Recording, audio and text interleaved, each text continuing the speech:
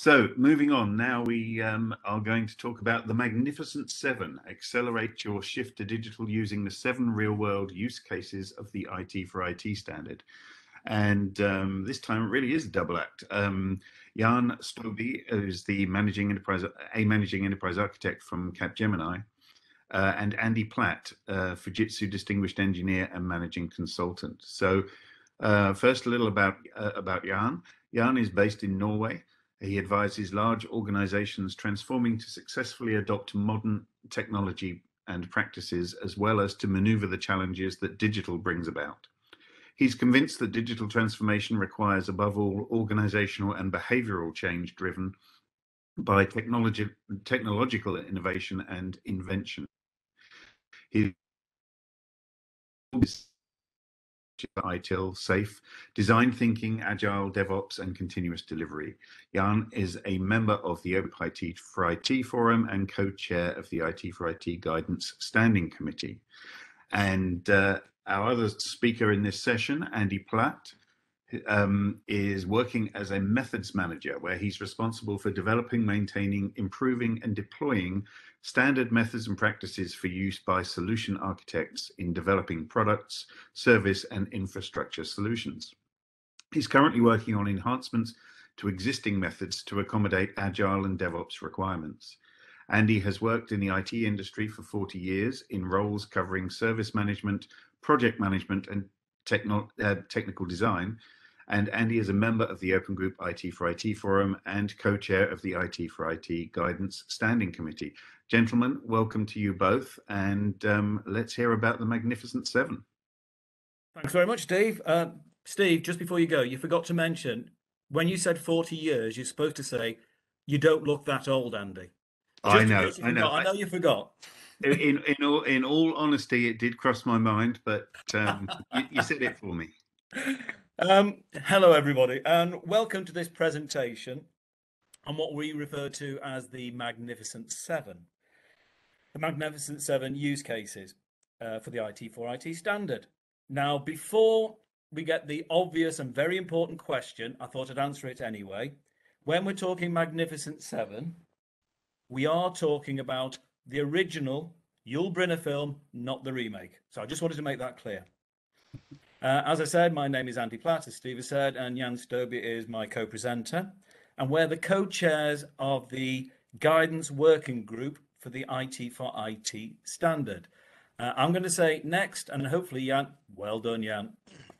So what we intend to cover today is an explanation of what the Guidance Working Group is and what our responsibilities are, and a plea for anybody who wants to join us and help us. A very brief introduction to the IT4IT standard, particularly version 3, and then Jan is going to do the bulk of it, looking at the Magnificent Seven use cases. Next. So, the IT4IT Guidance Working Group is basically a group of volunteers from across the industry, from suppliers, tools developers, academia, and others, who are looking to increase awareness and understanding of the value of the IT4IT standard. We've got the mission statement up there. The IT4IT standard, and you've seen some examples as you've gone through the day, is great and offers really detailed information. What our working group is looking at is how to take the detailed standard with all the vast richness of material and provide supporting materials that can help decision makers and practitioners understand where the IT4IT standard can be practically used to add real value to business. So basically it's a forum where people who have good ideas or practical experience can share and collaborate to produce more material, which can then be made available to the wide community of people who are using or looking to use the IT4IT standard. If anybody is interested in joining us, we are looking for new volunteers, or mugs as they're sometimes referred to. Please reach out to us using the link at the bottom of the page. Next slide. So, what is the IT4IT standard? Well, basically, trying to explain the IT4IT standard, all 180 pages of it in 3 minutes, is a bit of a challenge, but I'll do my best. First thing to note is that it is an open industry standard, developed by representatives from across the industry. Version 3 is focused on providing a blueprint for how we can provide a lifecycle management solution for digital products. And that's what it's focused on, but it does cover hybrid estates as well. But what does that mean in reality? Well, the IT4IT standard describes the activities that deliver value to the business, the end-to-end network of activities and underpinning responsibilities. It is focused on digital products from concept, so somebody has a great idea, through to development, into operation, and eventually retirement. So the whole life cycle. It defines the information model that supports this end-to-end model, sufficient to enable concepts such as release trains, agile release trains, CI, continuous integration, continuous deployment, to exist. It also defines the functions, both at an organizational and technical level, those functions that are needed to deliver the business value across Agile or DevOps life cycles. One of the benefits of the IT4IT standard is that it goes into real detail. For example, it defines the specific data objects and data flows required to enable all the integrated approach and all the integrated tools that are needed to deliver solutions across all the stakeholders and across all stages. Next slide. I'm going to take us a little bit longer to talk about this slide. This is the version 3 value network, straight out of the book, for digital product management. What it is showing you is the key set of value streams that are required to define and manage the delivery of digital value. Each of these value streams, evaluate, explore, integrate, represent the activities that deliver a required result for customers or stakeholders or end users.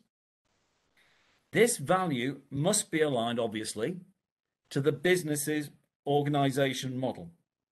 Now, just a rough summary, the value streams are the evaluate, which is somebody reviewing the digital product portfolio, which we would just be talking about in section, looking for new opportunities to better align what we've got with the business strategy. Once we've had an idea, exploring, looking at new features or future directions to meet the need for innovation within the business. Integrate is the activities to build new product releases, preparing them to be deployed. And we then have deploy and release. Deploy is making sure we've got a new or updated product release into production. Release we have split out, and it takes a product and turns it into a service offer that uses the digital products and makes it available to consumers. We also have consume, which is how the business consumes service offers at different phases right through the life cycle. And finally, the area that most of us are more experienced with, the operate, maintaining the live digital products availability, compliance, security, as we've heard about during today, and usability. Next slide. But you may be wondering, and we often get asked, how does this IT4IT standard fit with all the other service management methods and assessment frameworks that we hear about? Well, personally, I'm an ITIL expert. I am certified in ISO 20000. I'm a safe practitioner. But for me, the IT4IT standard is different. Unlike some frameworks, it's an open standard. It's not proprietary. It's a reference architecture that defines how to automate the activities across the whole life cycle of managing an IT set of services. It is aligned with Agile, and version 3 has been written to make sure it aligns with Agile approaches such as SAFe. It is tailorable, so if you've got if you've got pure digital products, fine. If you've got a hybrid estate, it can be tailored to meet those requirements. It works with and supports other methods such as ITIL and ISO 20000. Now that sounds great. But the issue with any standard is that it can feel a bit, potentially, dry and theoretical. So what we've done is captured 7 practical use cases for the IT4IT standard, which Jan will introduce you to. Now, you may be able to think of other practical use cases, and we do intend to collect more of these as we progress and we get more knowledge and people use version 3 more. I have to say, though, if you add another 5 to the 7 we've got, it might mean we have to change the name from the Magnificent 7 to the Dirty Dozen. And I think marketing might object to that one. Over to Jan. Thank you, Andy. So the IT reference architecture, as Andy pointed out, is a little bit of a Swiss Army knife. You know, there's many practical applications for it, but at the end of the day, you use the blade and the corkscrew. So the past years, the IT4IT practitioner community within the IT4IT forum has collected 7 use cases to inspire other practitioners on where IT4IT is a purposeful tool. So in the name of the Magnificent 7, let me tell you a story of these, and the Western movie lovers among you might recognize the plot. A gang of VUCA bandits periodically raids the digital enterprise. After the latest raid, during which the bad VUCA gang paralyzed just another critical delivery, the main stakeholders of the digital enterprise decide they have had enough. On the advice of their trusted IT4IT management consultant, they decide to fight back. Together, they turn towards the open group IT4IT standard to help them regain flow, agility, and effectiveness. So let's look at the 7 use cases, or should I say plots, for this Magnificent 7 story. Due to the limit of the time in this talk, I will only briefly touch upon each case. If a case hits a nerve, please refer to the detailed description of the use case. So use case 1 is about IT4IT reference architecture being used as a blueprint for defining the end-to-end tool chain to deliver digital products. That's maybe the most known one. It is common wisdom that adoption of Agile practices, continuous delivery, and DevOps practices allow us to develop, deliver, and learn faster. But we can't do Agile and DevOps because our tools won't talk to each other. The tooling landscape, which has evolved in an unplanned manner, is overlapping, fragmented, and disconnected. By letting teams going rogue in the adoption of Agile and DevOps practices, there is a risk of further fragmentation and data islands. There is a lack of automation, integration, and insight across the digital technology tool landscape. So what we need is an overarching architecture to act as the blueprint for digital technology decisions. IT4IT to the rescue. Use of the IT4IT standard helps deliver a consolidated, modern, and automation-ready tool chain that accelerates flow, lowers the cost and complexity of digital product delivery. So CIOs, for example, can demonstrate to the business that they provide a consolidated, modernized, and automated tool chain, which accelerates adoption of digital transformation and reduces costs. Another example might be release train engineers. They use the IT4IT standard to build an integrated set of tools to facilitate digital product delivery for their product. In use case 2, the IT4IT Reference Architecture Standard is being used as a blueprint for defining interfaces and integrations between tools. The stakeholders inside the digital organization are facing challenges connecting tools and exchanging information. They have a complex landscape with different processes and tools and minimal integrations. Vendors keep offering them silo solutions for specific purposes, yet integration is a nightmare. On top of this, tool vendors have their own proprietary integration platform and interface specification. To share data is a real struggle. Let's look at the vendor perspective. Tool vendors can provide fit-for-purpose solutions, but need to convince clients that new tools will integrate with clients' existing toolchain.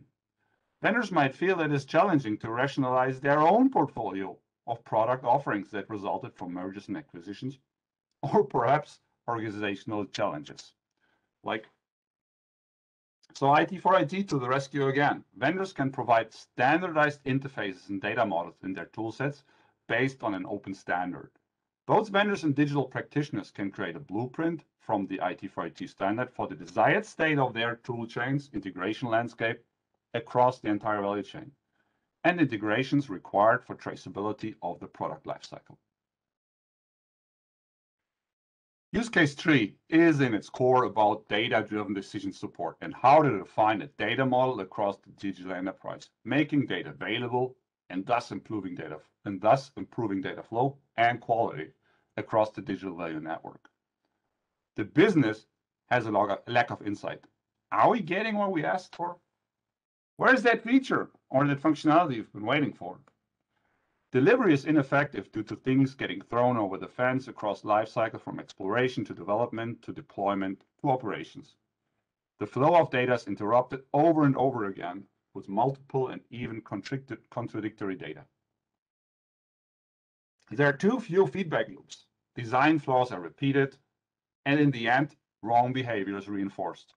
Altogether, this results in an ability to become agile. The threshold to adopt agile practice is simply too high, and there's really nowhere to start. IT4IT to the rescue. IT4IT provides an industry standard information model. It enables data integration between tools to increase transparency and improve decision making.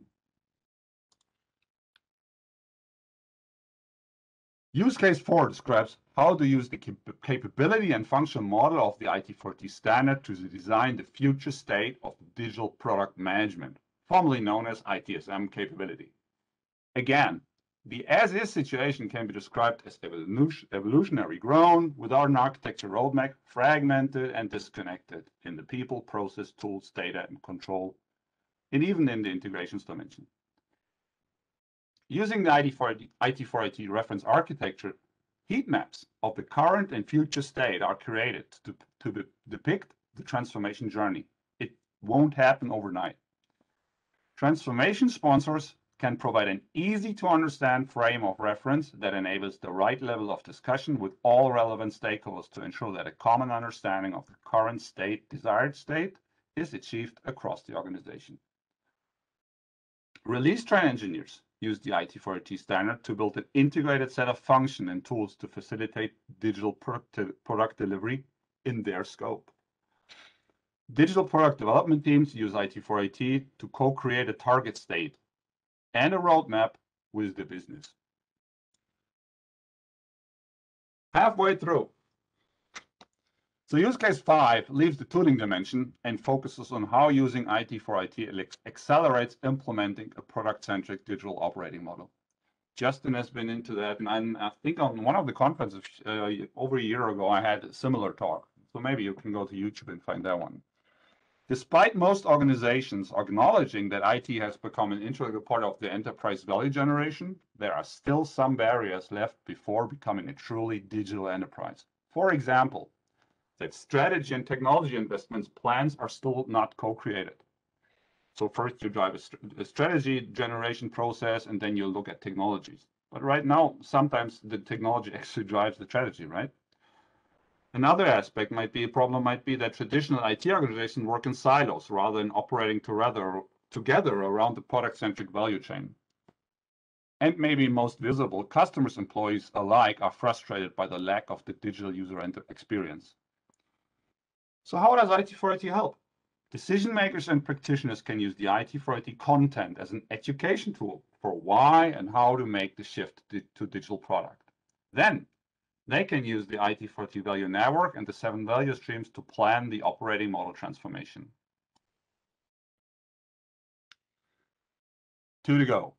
Use case 6 is about using the IT4IT standard for roadmap development and communication of key improvements. Here are some of the common challenges that are addressed in use case 6. Stakeholders can't justify organizational process changes. On the contrary, new tools are often implemented without looking at supporting processes and the organizational impact. IT leaders struggle to explain and show the value of investments and developments in ways the business understands. So by using IT4IT, digital practitioners and vendors can explain to business stakeholders which organizational functions, roles, data, and tools need to be in place to support different parts of the organization. Decision makers on their end use IT4IT to analyze and assess the organizational dependencies required to enable new ways of working. So, for example, if we want to adopt DevOps, what do we need to address and who do we need to talk about it? Finally, in use case 7, IT4IT is used to form a governance model for product portfolio management across the lifecycle. It aims to solve the problem scenario of inconsistent tooling landscapes characterized again by overlap, duplication, and low connectivity, altogether hindering flow and agility.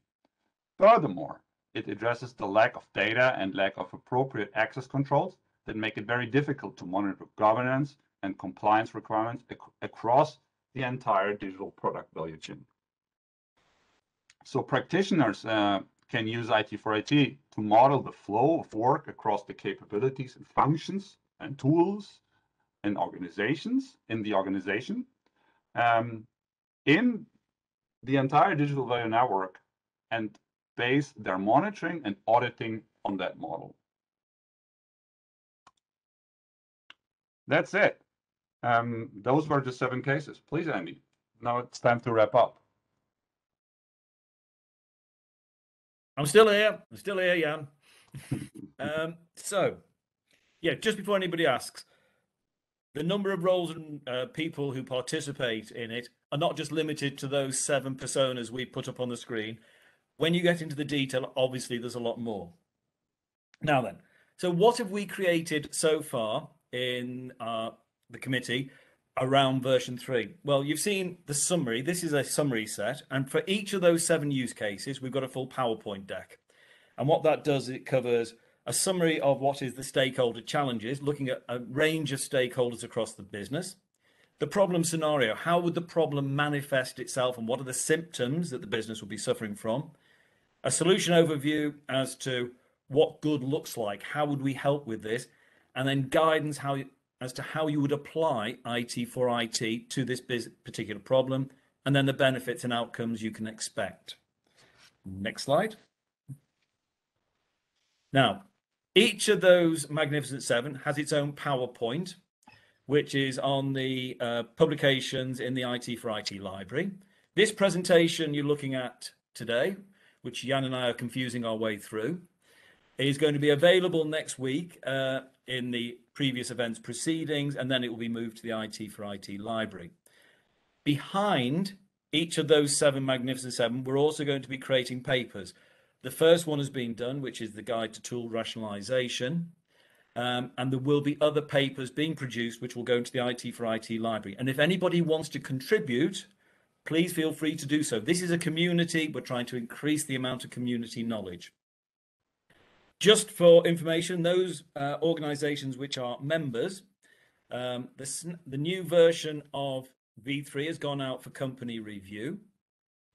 And we are now looking for feedback on that. So all of the member organizations have got access to version 3. There is a snapshot already visible in the IT4IT library if anybody wants to understand the summary of what it is.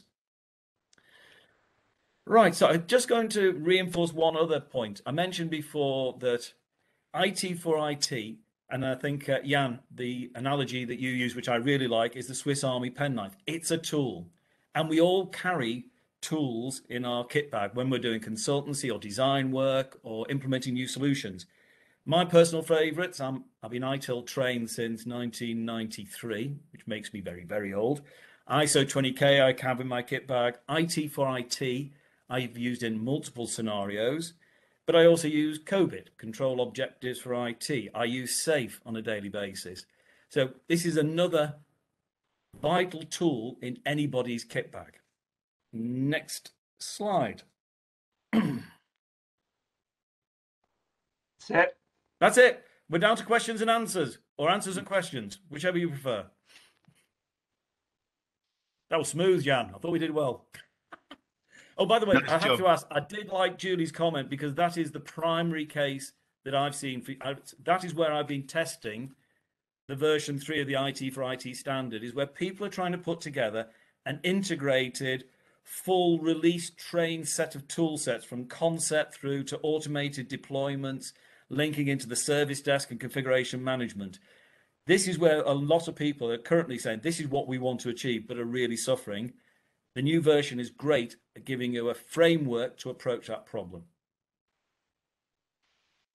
Fantastic job, guys. Thank you. Thank you. Nice coverage of the topic and a little humor involved, of course. I was just give away which two uses of this. I mean, it'd be interesting to hear what some of our attendees use as well. But I bet there's one that you mentioned that gets more use than any other. But let's we've got a panel session coming up, but I just want to take one quick question because you asked for more participants. One of the questions that came in was, what time zone do you have your meetings at the IT4IT Guidance Standing Committee? It is, well, I can tell you what it is UK time. It's early morning in America. It's 4 o'clock UK, 5 o'clock in your time, is it, Jan? Yes. Yeah. So 8 a.m. Pacific. Yeah. The timing is Pacific, 11, time is 11, yeah. democracy based. Anyway, if you're interested, they'd love to have you. And there's also a request for reposting the link where people can contribute. You had on the last slide there a reference to the fact that the members are company reviewing the version 3 standard right now. But for those of you who aren't employed by member organizations, take a look at whether you should be, but also you can look at the snapshot that is available in the library. The question is, that one of the questions that's come in, is the snapshot available for public comment? My answer from memory is there is somewhere in the snapshot document where it tells you where to send comments. But if that's not right, then somebody correct me before the end of this session, please. Linda, I think, is on the call. She'll probably correct us if we're wrong. I'm sure that's true. So let's thank you both very much.